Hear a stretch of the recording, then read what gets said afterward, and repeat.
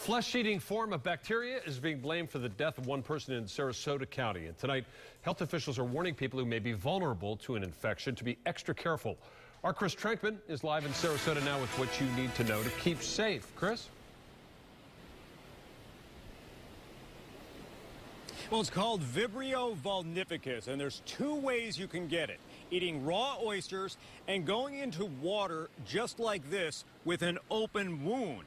Now, it's not known exactly where this disease is hiding, but it's not uncommon here in the Gulf and in brackish water near the coast in hot weather. Now, the people most vulnerable to getting this illness are folks with liver disease or have weakened immune systems. And that's what happened here in Sarasota. A middle-aged man with liver problems caught Vibrio from the Gulf water and died. Now, despite warnings from health officials, many beachgoers came out anyway. Went out there and looked for the signs, looked to see if there's anything crossed off or anything like that. And, you know, everybody else seems to be enjoying the beach, so hopefully we're all right. You can walk out in your backyard or, you know, anything can happen anywhere. I mean, there's issues everywhere. But I'm not going to let it ruin our vacation.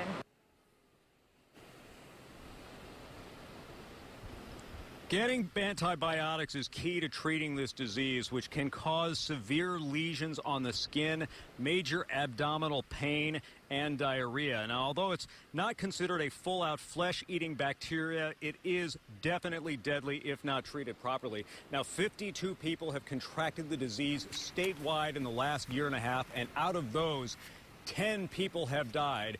But still, health officials say it is not common enough to close any beaches in Florida. We're live in Sarasota County. Chris Trenkman, ABC Action News.